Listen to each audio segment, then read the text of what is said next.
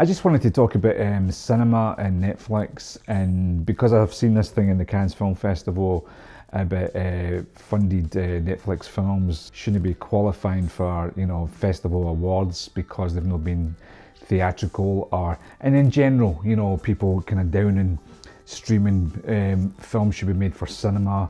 You know, I've had many directors saying it in the past, between Quentin Tarantino as well, but doesn't watch streaming or whatever.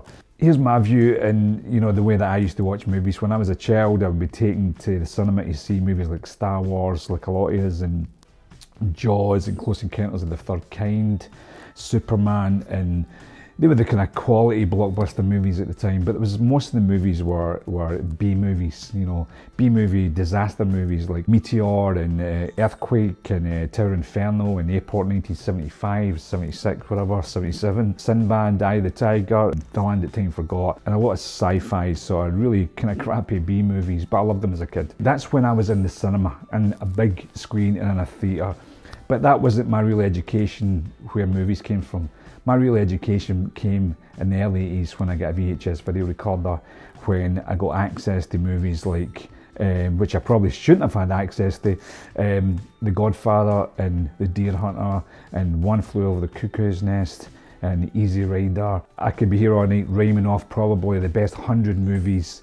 Most of the best movies, independent filmmaking and also studio funded filmmaking, were movies that I saw on VHS. I didn't see them in the cinema. So my point is that most of the classics that I've seen, for Raging Bulls, Taxi Drivers, Mean Streets, and all those films that I mentioned, and many, many, many more, came from watching on small screens, VHS, and then on DVD. It wasn't seeing this big cinematic film in a cinema. And then when I discovered a lot of those directors and actors that I liked, when I went to live in London, I'd go to independent films, and I'd go to all-night screenings at the Scala Cinema in King's Cross, the Ritzy in Brixton, seeing Reservoir Dogs. All those directors, I'd go and see the other movies in independent cinemas. But the point is, I'm trying to make, to have a snobbery today over Netflix and Amazon Prime and streaming in general doesn't make any sense at all. If it was today, I was the same teenager today watching, then I would be watching Netflix. I'd be watching Amazon Prime, I'd be watching any streaming, because they're trying to find interesting movies. And a lot of directors today, whether you get this, ironically, it's a lot of blockbuster directors, whether it's Quentin Tarantino's or Christopher Nolan's, arguing about whether something be shot on film or video and how everything should be seen in a cinema, because that's the only place that you can experience it. Well, yeah, I loved cinema when I was a kid because I didn't know any different, and if it was noisy and there was people chucking shit everywhere, I didn't give a fuck because I was a kid. When I got to a movie, if it's a blockbuster movie, I want to escape into that world from the shithole that I'm living in outside. I don't want to be kept in that world smelling nachos and hearing them getting crunched behind me, or hearing people on their phones tweeting and shit like that. It is the worst fucking experience half the time. People say it's a collective experience. I don't see it that way. I think if you're going to see the Rocky Horror Show and you're dressing up in funny clothes and stuff like that, that's different, you know. But when you're going to see a movie that you can't hear, you can't, you know, the cinema was killed for me, apart from independent cinemas, because they're usually hardcore fans about going to see an independent film. The small independents, that's different, and if it's a more event-based thing, you know, then that's really attractive.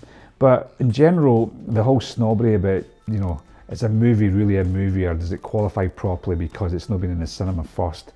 Should it, you know, if it's been produced by streaming companies, it's total, in my view, horseshit, because all the best movies and some of the best movies that have been made in history I first saw in VHS and DVD. And so if it was today, I'd probably see them on Netflix. And thank God for, you know, Netflix and Amazon and all these streaming, because they'll be coming up with the best serials. They'll be distributing movies that would probably never get the light of day and seen. You know, if we didn't have that, it would be even worse. So I don't think it's right to be downing them. And people say that you shouldn't watch a movie on a phone. For me personally, I don't give a shit if somebody watches my movie on a phone. Any audience that I can get, any eyeballs that I can get, I will take.